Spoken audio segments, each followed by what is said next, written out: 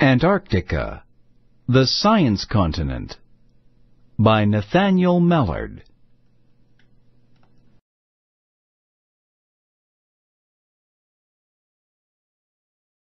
Antarctica is a continent around the South Pole of the Earth. Antarctica is the coldest place on Earth, and it is one of the windiest places too. Even in the summer it is cold.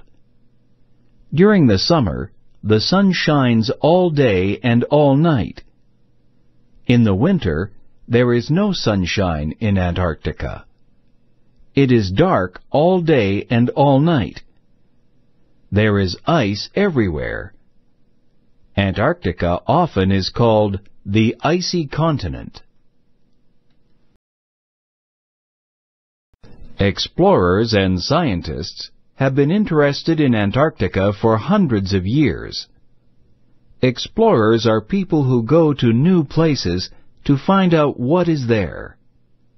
They visit these places before there are maps, roads, airports, or stores. Many bold explorers have traveled to Antarctica. They had many questions about the coldest place on Earth. Could people live in Antarctica? What animals lived there? Was there gold? What kind of land was under the ice?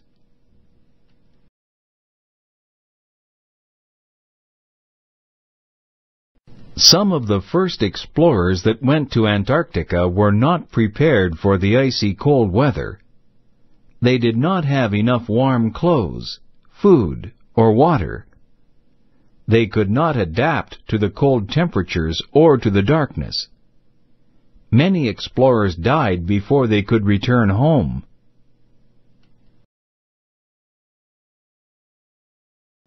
The suffix y. A suffix is an ending that can be attached to a word to form a new word. Rain, with the suffix y, becomes the word rainy. Rainy means having rain. Wind, with the suffix y, becomes the word windy. What is the meaning of windy? What word describes a place that has snow? Other explorers studied how people lived in cold places before going to Antarctica. They went to Alaska and Greenland. They wanted to know how people adapted to cold weather. What kinds of clothing did they wear? What kinds of houses did they build? These explorers learned how to survive in Antarctica. They wore clothes made of animal skins and goose down.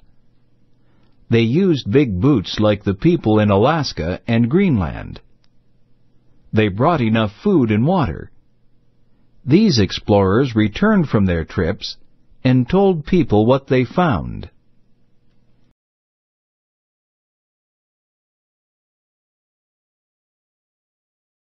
Leopard seal. Antarctic tern.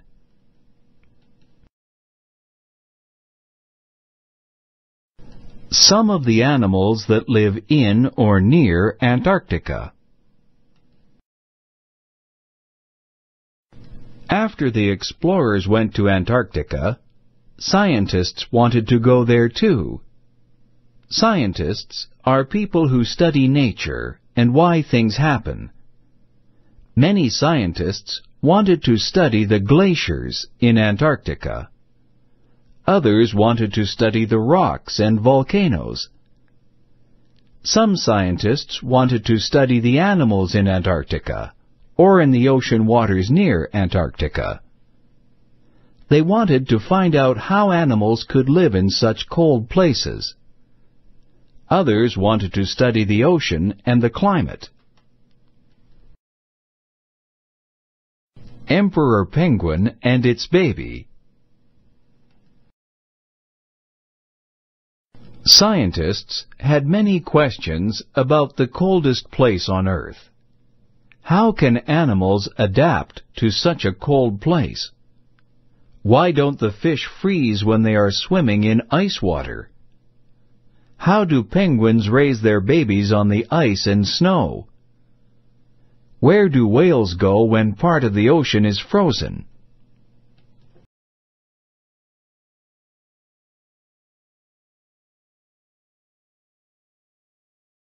A floating iceberg on the coast of Antarctica.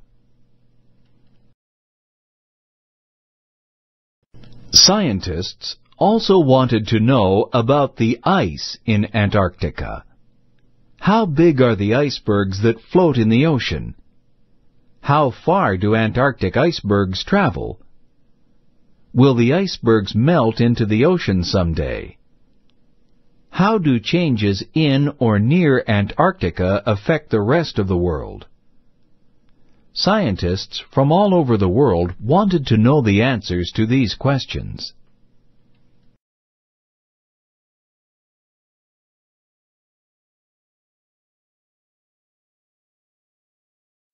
Hundreds of people began coming to Antarctica to study and explore.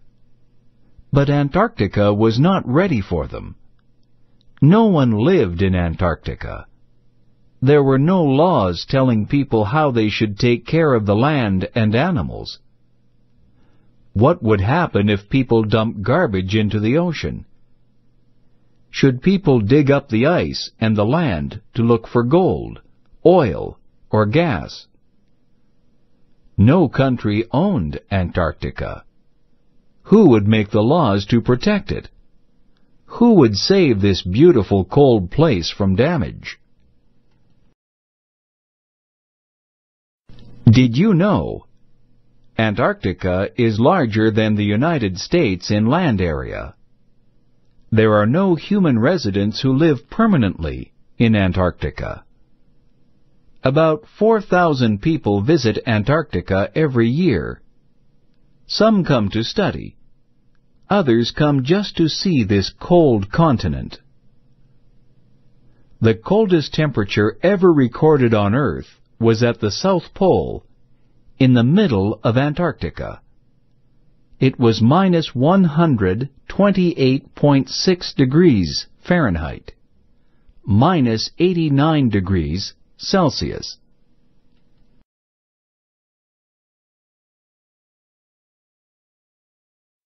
Signs put up in Antarctica by the scientists from different countries in the world.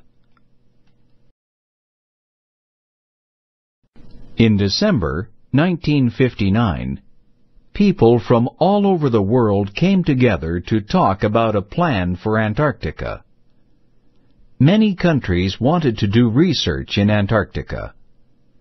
They did not want Antarctica to be ruined. Antarctica had to be protected from careless activity.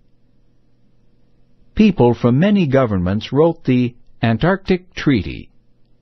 It was an agreement about how to take care of Antarctica. Countries around the world agreed to certain rules. Since the first treaty was written, there have been more agreements on ways to protect the land and animals in Antarctica. Treaty Rules. 1. No one will test bombs or weapons in Antarctica. 2.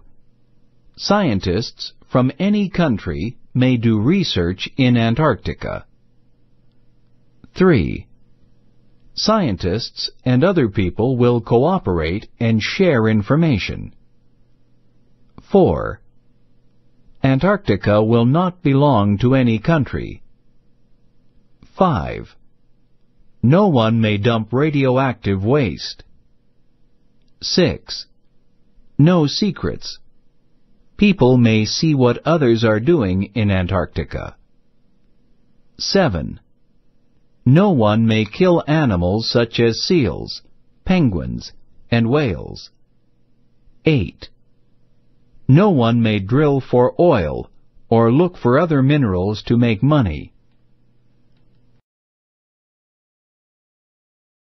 These treaty rules protect Antarctica so it can always be a continent dedicated to science.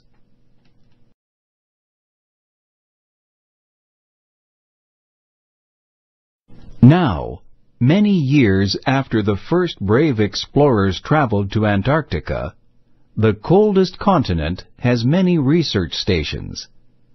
People study animals, plants, rocks, volcanoes, air, ozone, weather, oceans, and ice. About 29 different countries cooperate in running these stations. Some countries share research stations.